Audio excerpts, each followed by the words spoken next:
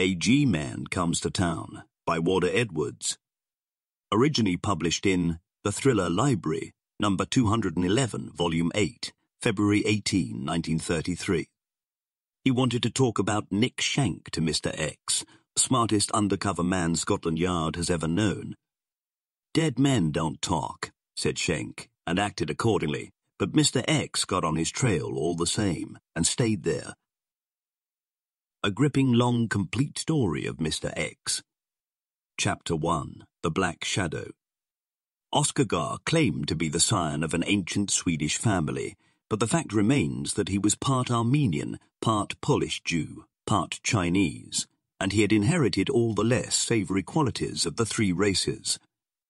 That Oscar was an astute man can be accepted without quibble, for he was supreme boss of the Rand Diamond Corporation, the all-powerful combine that controls the diamond markets of the world.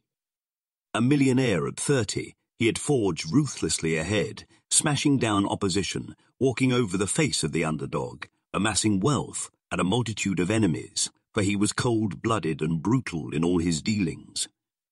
The Rand Corporation had held a conference in London, and all the most expensive suites in the most exclusive luxury hotels had been taken over by the diamond magnates and their families. The magnates themselves seemed to ooze opulence from the pores of their swarthy skins. Their womenfolk dazzled the eye with a day and night parade of precious stones.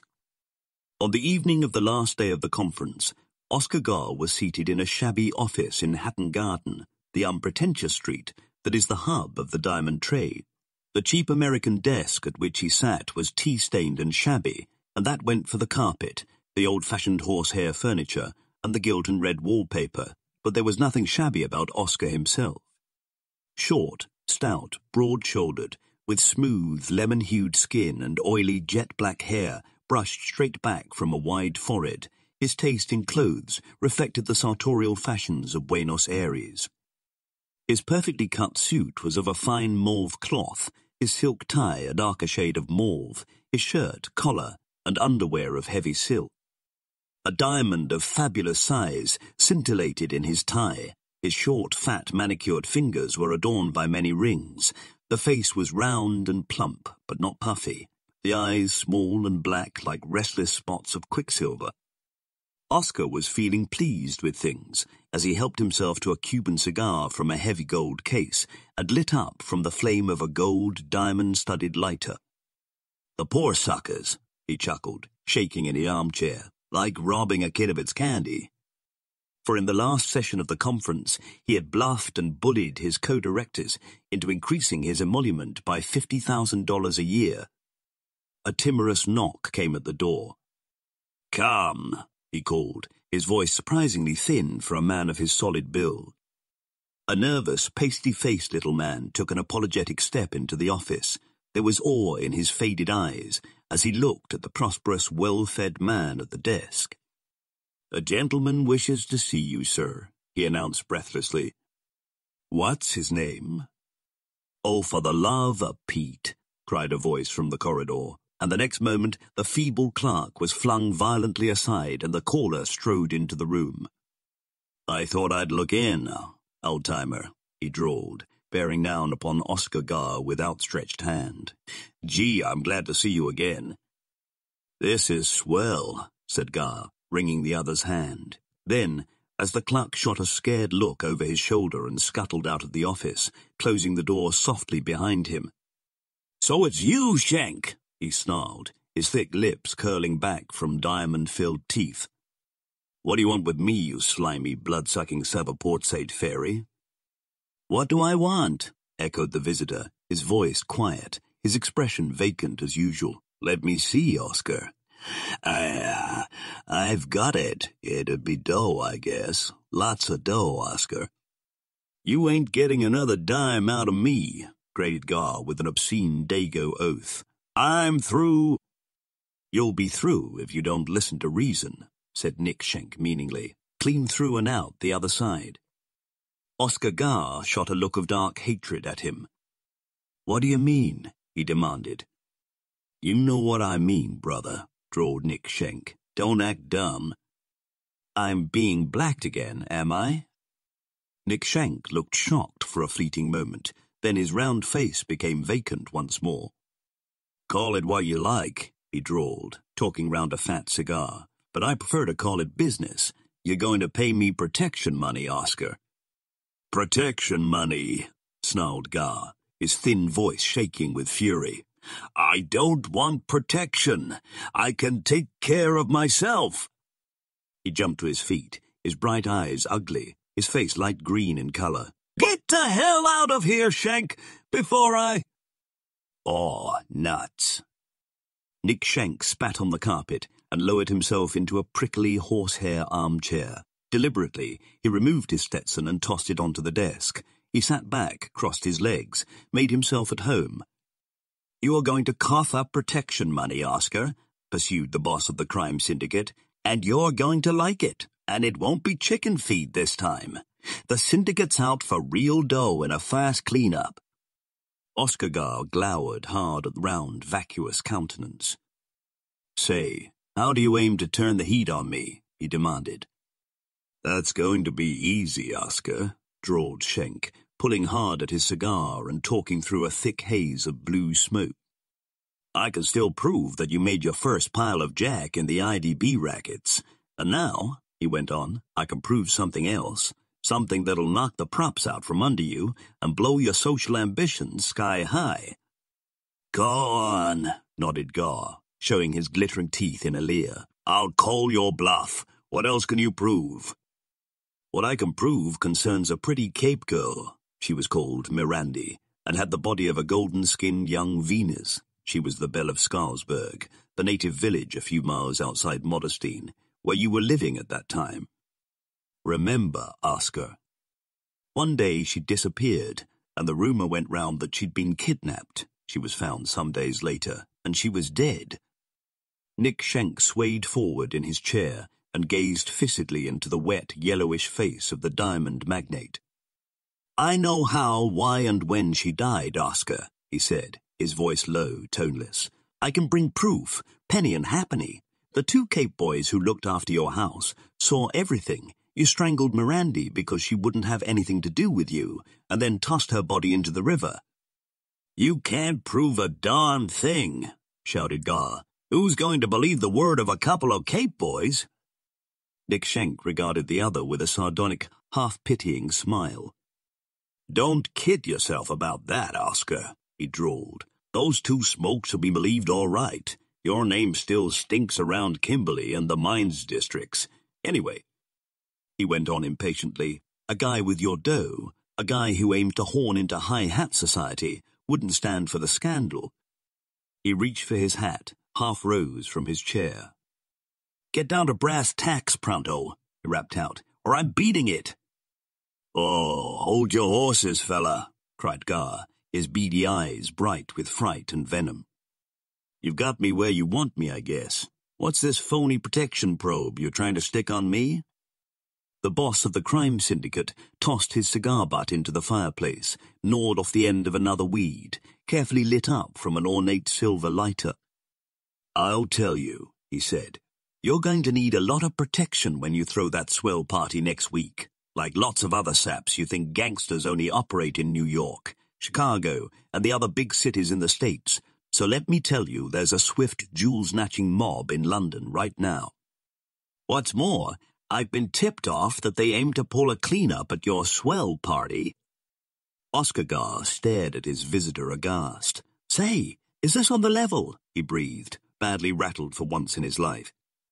"Yeah," nodded Nick Schenk soberly. "It's on the level, Oscar. I ain't feeding you the bunk. Hell, don't it stand to reason that something's liable to bust loose with all those rocks lying around? Listen, Sap, every game at the party will be loaded down with ice, from head to instep. I'll bet $1 million wouldn't buy all the sparklers that'll be on parade at the party. That's where my protection idea comes in, Oscar." "Yeah, I get you," nodded Gar. "I guess you're talking turkey. What's your proposition?" he urged eagerly. "Oscar, old-timer," drawled the big shot, chewing hard on his cigar. "Come across with the right kind of dough, and I'll see to it that your party goes off as smooth as molasses. My boys will take care of this London mob if they try to pull a fast one. Leave it all to me, brother. Is it a deal?" "I'll say it is, Nick," nodded Oscar Gar. "Let's go into a huddle." Chapter 2. The Man Who Vanished.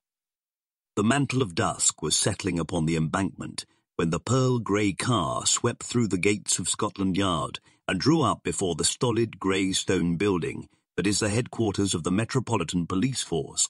The smart vehicle had powerful headlamps burning, but the interior light had not been switched on.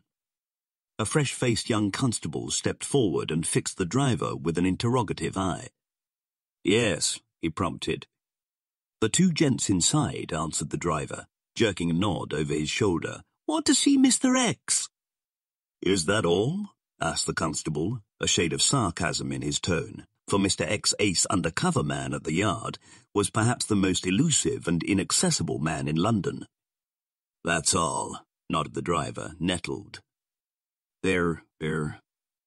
But the young constable was not listening. Hearing the scratch of a match and a quiet cough, he had looked round to quiz the newcomer, and no sooner did he recognize the smooth-faced, mild-eyed gentleman who was lighting a cigarette than he came to attention and gave a respectful salute. Then, interpreting a glance from the mild blue eyes, he turned about and swung open the door of the car. The next thing he did was to slant a suspicious glance at the driver. "How many passengers do you say you're carrying?" he inquired in a flat voice. "2, frowned the driver. "Didn't little cloth ears hear me first time?" "I heard you first time," returned the constable, and thrust head and shoulders into the gloom of the car. "You've only got one passenger now," he called a moment later, "and he's fast asleep." "Oh, nuts," scoffed the driver, switching on the interior light, and then he gasped and stiffened in his seat, staring through the glass partition, staring wide-eyed at the huddled figure in a corner seat. The fare, dressed in a blue suit and dark overcoat, had a felt hat tilted over his eyes, and the hands clasped tightly upon his lap were lean but shapely, sensitive hands with long, tapering fingers. The chin, smooth and round, sagged upon a black knitted tie. Of a second passenger there was no sign. "Cork perishing Lino," breathed the driver, still staring like a man hypnotized. "Can you beat that for a vanishing trick? I'll swear me affidavit." "One moment, Ryland." It was the mild-eyed man in evening kit who eased the constable aside and ducked into the car, a quiet air of authority about him as he took charge of the situation. He did not attempt to rouse the slumped figure in the corner, but carefully lifted the rim of the felt hat and studied the grey face of the fare. Then, placing an arm about the latter's chest, he slowly eased the body forward until the bright light of the overhead lamp gleamed upon the white bone handle of a Mexican dagger. The blade of the knife was thrust well into the back of the neck, a shade off-centre. The mild blue eyes of the man in evening kit were not so mild as he replaced the body in its original position, and when he spoke there was an edge to his mellow voice, a tightening of the thin-lipped mouth. "Get help, Ryland," he ordered crisply, "and take the poor fellow up to Dr. Creedon's room." "Yes, sir." Ducking out of the car, the man in dress clothes lit another cigarette, a brooding expression in his clear eyes, his pale face a marble mask, cold and inscrutable. "Put the light out," he said, shooting a swift, penetrating glance at the driver and looking away. The next moment the car was in darkness. "Fine old how do you do, sir," ventured the driver, beginning to fidget. "There's thousands of taxis and cars for hire in London, yet they must pick on my barrel to do their ruddy murder in. Why pick on me, sir? Can you beat that?" "Too bad," sympathized his companion, regarding him with calm but penetrating gaze. Then thoughtfully, perhaps he suggested, "You don't like getting mixed up in murder jobs." The driver stiffened perceptibly, stared hard at the impassive face of the stranger, and gradually turned the colour of lead. The stranger, who was taking a cigarette from a slim gold case, did not appear to notice his companion's guilty reaction to his innocent question. "You bet! I don't want to get mixed up in murder jobs," said the driver, looking moist and uneasy. "This barrel's a car, not a funeral hearse." "How long have you had her?" asked the stranger. The driver, shifting uneasily in his seat, stared at the questioner with a puzzled, suspicious, half-frightened frown. "How long have I he echoed, pushing his cap back and ruffling his rusty fringe. "Must be 3 years last February, if I remember right." "It should be easy enough to remember," observed the other, lighting his cigarette. "Wasn't Maury Morris bumped off by the Frankie Schaff mob in the following March? The killers used a pearl grey Delagian for the job," he went on, gazing towards the south side of the river, driven by a small-time crook called Shifty Griffin. Grey to the lips, perspiration pouring down his flat features, the driver stared at the speaker as though hypnotized, stark terror in his narrow eyes. "For Gawd's sake, sir," he husked, the shag cigarette slipping through his nervous fingers. "I swear I didn't know it was a murder job that—" "I know you didn't know," cut in the other. "Also, I know that you've got a nice little wife and a flock of kids to feed. The boys played you for a sucker. That's why you didn't find yourself at the Old Bailey with Frankie and the other rats, but get an earful of this Shifty. There's still time to pin an accessory badge on your chest, and that'll mean 10 years on the moor for you. I'll see to that." The man in dress clothes stepped up to the grey-faced driver and looked deep into his narrow eyes. "Get a load of this, Shifty," he ordered tonelessly. "You are going to keep your big trap shut about what you've seen this evening. You didn't find a stiff in your car. Your mind's a blank. Breathe a word and you get yourself tossed into the can. We're keeping the murder dark, see?" Yes, sir," nodded the driver, fearful and trembling. He stared at the poker-faced stranger as though he were a frightening, omniscient apparition. "For Gawd's sake, sir," he quavered, "who are you?" "Just another copper, Shifty, just another cop," came the grimly smiling reply. "Detective Inspector Knapp, CID. "Mr. X?" The driver spoke in a husky, awed whisper, for the name of the ace undercover man was known and feared throughout the dives and rat runs of London's underworld. "Mr. X?" "In person, my dear Shifty." Chapter 3. The Decoy. "This, Shifty," observed Mr. X in his smooth way, "is your story in a nutshell. At approximately 6:30 this evening, 2 gentlemen called at your garage in Hampstead to hire a car. The choice made, you were instructed to drive to Scotland Yard." Shifty, who was sitting upon the extreme edge of a leather armchair, nodded his rusty head. He looked shifty-eyed and uneasy. The atmosphere of New Scotland Yard did not appear to agree with him. Mr. X went on, his calm gaze never leaving the unintelligent face of his visitor. "Traffic being heavy at that hour of the evening, there were a number of jams, and on 3 occasions at least you were held up for a minute or so. Ample time, that is, for one or both of your passengers to have slipped out of the car and made off. Indeed, according to your story, one did actually vanish between Hampstead and Scotland Yard." "That's God's truth, Mr. X," nodded Shifty, eager and earnest. "Of course it is," smiled Xavier Knapp. "I have the greatest trust in your veracity. You arrive here at about 5 minutes to 7 with only 1 passenger, and he, poor devil, is in a bad state of health. Now then, Shifty, about the passenger who vanished en route."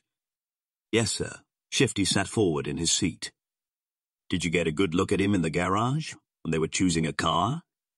"Yes, sir." Shifty gave a vigorous nod of his rusty head. "I'd know him again anywhere, sir. He was about 5 foot in height, a reglar swell, grey suit, grey-topped boots, and grey trilby hat, and he smelt like a lily." "Snappy dresser," was Xavier Knapp's dry comment. "Go on." His face was round, like a baby's, with a pinky complexion, and he'd big grey eyes. His hair was crinkly and yellow, and he spoke kind of pansified. You couldn't mistake him, Mr. X. "I'll say not," agreed the undercover man. "Thanks, Shifty. I think that will be all now, but we must keep in touch, of course. What's your address?" The crook hesitated, as is the way of crooks when dealing with the police. "Oh, never mind," said Mr. X, shrugging. Then, as a shade of relief passed across Shifty's flat features. "You're not thinking of leaving 14 Canal Street, Stepney, are you?" he asked, childlike innocence in his blue eyes. Shifty flushed to the roots of his unshorn hair. No, Mr. X, he mumbled, snatching his greasy cap off the carpet and getting up. No, sir. Show this gentleman out, Sergeant, ordered Xavier Knapp, a twinkle in his eye. Scarcely did the door close behind Shifty than Dr. Creedon slouched into the room. Loose-limbed, lanky, and sleepy-eyed, he lowered himself into the armchair, recently vacated by Shifty Griffin. Death instantaneous, he announced, in his staccato manner of speech. He leaned forward, helped himself to a Turkish cigarette. Didn't live long enough to make a cry. Nice work on the part of the killer, observed Mr. X, a connoisseur of such things. It takes nerve to pull a murder in daylight, and in the West End at that. Even now I can't see how he got away with it. How about the frisk? Creedon shook his long, narrow head. Nothing doing, he answered. Cleaned out. No papers. No anything. Taylor's tabs. Washout. It is all ready-made American store stuff. I guessed as much. Dr. Creedon regarded the undercover man with a shrewd, sleepy eye. You know the corpse. His mouth tight, his blue eyes no longer mild, Mr. X gave a slow nod of his smooth, shapely head. Yes, I know him, Doc, he answered, but without a trace of emotion. I recognized him at once, although he was sandy-haired and wore a clipped ginger moustache when I last saw him in the States. Now, as you know, he's clean-shaven, black-haired and dark-skinned, and the gold-rimmed glasses are part of a clever disguise. But you saw through it, X. There was admiration in the doctor's lazy drawl. Who is the corpse? Captain Jago of the Chicago Police, attached to the G-Men. He was no Hercules to look at, but liquid dynamite when he went into action. The Chicago mobs have had him on the spot, ever since he staged a purity drive to clean up the city. In the end, he put the big shots out of business. Has that got anything to do with this kill, X? How should I know? Shrugged the undercover man. But it certainly looks that way. However, I promised to find out for you, Doc. Seeing that Jago was about to call on me, I feel that it's up to me to hunt down the unspeakable rat who killed him in cold blood and find out what it's all about. We are up against a big proposition, Doc, he went on, reaching for another cigarette. Jago wouldn't have come from the States, disguised at that, unless there was something really important about to break loose. It was to be a secret visit, but he was croaked on the very doorstep of Scotland Yard, which means a whole lot. You've got a description of the murderer? I certainly have, Doc, nodded Mr. X. That rat knows all the answers, and I'm going to find him within 24 hours. There was a quiet certitude in the mellow voice, which caused Creedon to rouse himself from the depths of the armchair and regard the undercover man with eager eyes. You seem very sure of yourself, X, he said, trying to read the impassive countenance of Xavier Knapp. Is it going to be as easy as all that? It's going to be simplicity itself, returned Mr. X with his enigmatical smile. I'm going to stage a decoy act, Doc. Meaning? First of all, explained Mr. X, I must trace Jago, find out where he's been staying, and the fact that I can supply a detailed description of him should make this an easy matter. His Chicagoan accent will help, too. Next, knowing the name of his hotel, I shall disguise myself as Jago, which will be easy, Doc, both being of similar height and build, and take his place in the scheme of things, so to speak. Do you mean that you're going to try to pass yourself off as the murdered man? Gasped Doc Creedon, sitting bolt upright in his armchair, shocked out of his lethargic state for once. Not only shall I try, came the quiet reply, but I shall get away with it. You can be perfectly sure, my dear Doc, that the murderer did not waste any time in making his escape from the car. It is doubtful whether he stayed long enough to assure himself that life was extinct. Nevertheless, added Mr. X, that he will be surprised to see me. That is my masterly impersonation of the late Captain Jago, I have no doubt. Surprised, Doc Creedon's homely face split into a wide grin. He'll have the scare of his life, X. You go to Jago's hotel and carry on as though you were Jago. How quick you are, my dear Doc. Mr. X smiled a little ironic smile. Yes, that is the idea, and I'm certain that it will force the killer and his friends to show their hand." "His friends?" echoed Doc Creedon. "Do you think this is the work of a Gang X?" "I'm sure about it, my dear Doc. I've a strong hunch that Captain Jago made a secret trip to London to warn me against a bunch of crooks known as the Crime Syndicate." "The Crime Syndicate?" Creedon gave a hopeless shake of his tawny head. "That's a new one on me, X." "As I told you just now," explained Xavier Knapp, Jago's clean-up put the big shots of Chicago out of business, with the result that the 8 operators in all branches of crime got together and banded themselves into a combine. The syndicate numbers among its members the cream of Chai's forgers, pettermen, share pushers, conmen, stick-up artistes, blackmailers, jewel thieves, and so on. They operate independently, of course, but share the spoils. Everything goes into the common fund. They've worked most of the big cities in the States, and now, unless I miss my guess, they've descended upon London like a flock of vultures." "Lord bless my soul," breathed Doc Creedon, dabbing his moist brow. "It sounds fantastic. Incredible, X." "It is neither," the undercover man assured him shortly. "Jago got wind of the scheme, disguised himself, and came to London to warn me, fearing to trust either cable or wireless. He knew what he was up against, and he paid for the attempt with his life. Stout fellow. But the Crime Syndicate won't get away with it, Doc," he ran on, his blue eyes glinting like chips of ice.